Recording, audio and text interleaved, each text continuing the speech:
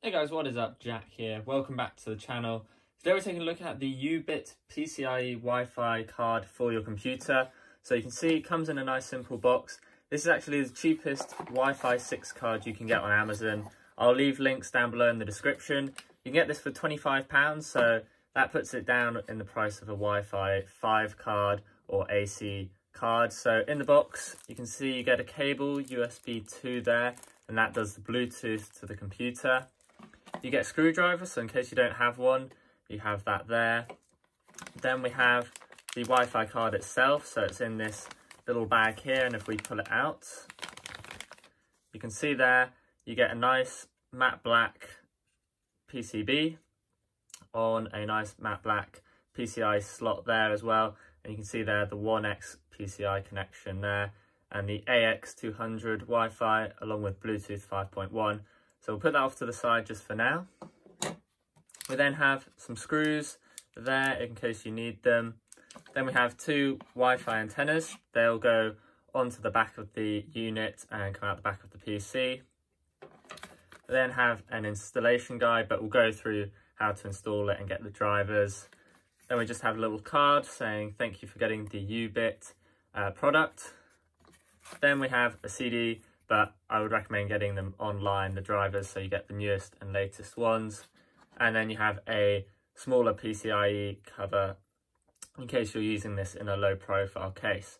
We'll go ahead now and get the PC, take off the side cover, and show you how to install this into your computer. So in my case, I'm going to take the included screwdriver, undo the two screws on the back of the case, and remove the bracket.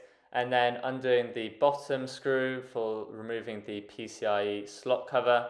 And then taking the Wi-Fi card, I'm going to go ahead and stick the USB cable into the back of it, and that's for the Bluetooth. It's just easier to do it now than later on.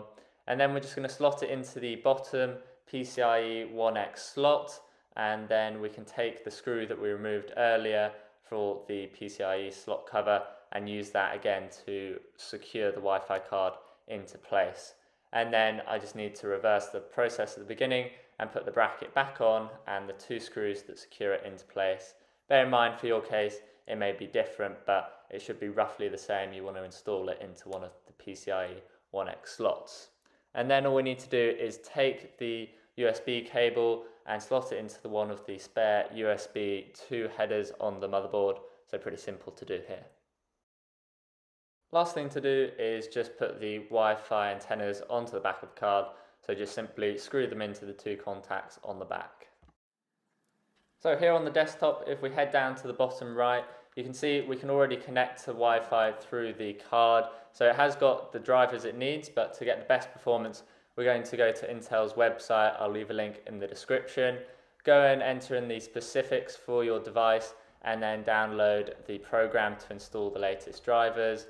Once it's downloaded, go ahead, open up the software, run it, and then it will install those latest drivers, and we just need to do a quick restart to implement them. And after a quick reboot, if we head down to the bottom right, you can see we're still connected to the internet through Wi-Fi, so that's good.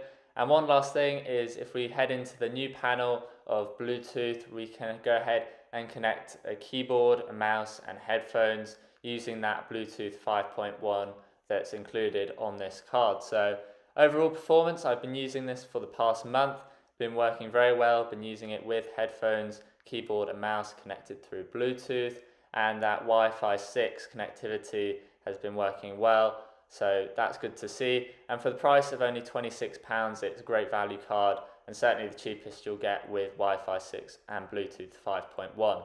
So if you want to check it out, I'll leave a link in the description down below to an Amazon affiliate link, so it helps out the channel if you do use that.